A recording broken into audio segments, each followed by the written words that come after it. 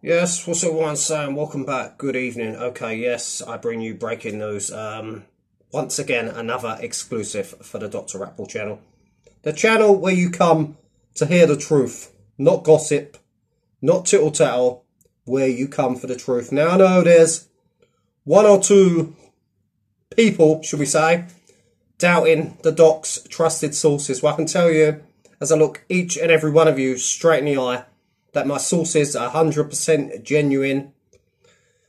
What's happened today is some more breaking news. Now, there's one or two other channels, should we say, floating around YouTube. They ain't lying. They ain't being deceitful. But they are, how can we put it, spreading misinformation about the case and various stories which they're getting from me, and then twisting them for their own narrative, if you get me. What's happened today is he's had a visit from a British diplomat. They have confirmed he will be leaving this Thursday. He'll be on a flight back to the UK. He will be touching down Thursday.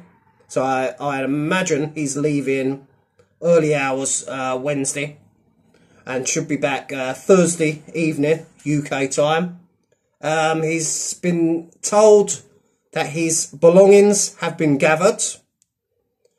Make what you will of that, because I can't imagine he's got an awful lot, to be honest. A couple of smelly vests and, well, not a lot, but there you go. Anyway, his belongings have been gathered. They're ready to, obviously, be reunited with him when he flies back to the UK.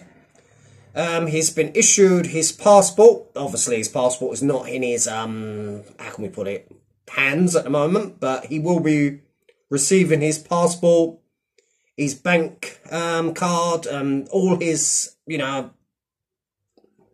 ID, should we say, when he's deported on Thursday. Now, this is gospel. This is the, if you want the truth, you come to the Dr. Apple channel. If you want gossip, you go elsewhere. Thursday, 96% he's back Thursday. You know, like I said, because it's 96, but it could be in the early hours of Friday. So technically it's Thursday, but it could be Friday, 4 a.m, 3 a.m. You know, you get where I'm going with this. But there you have it, people.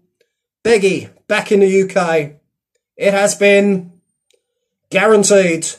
This coming Thursday.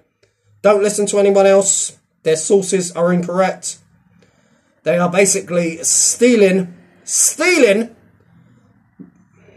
from my trusted source, who has, up until now, been bang on the money, has he not? Has he been bang on the money with everything I have said so far regarding this case that's come true? So you can take it to the bank. He's back this Thursday. Have a good evening. God bless.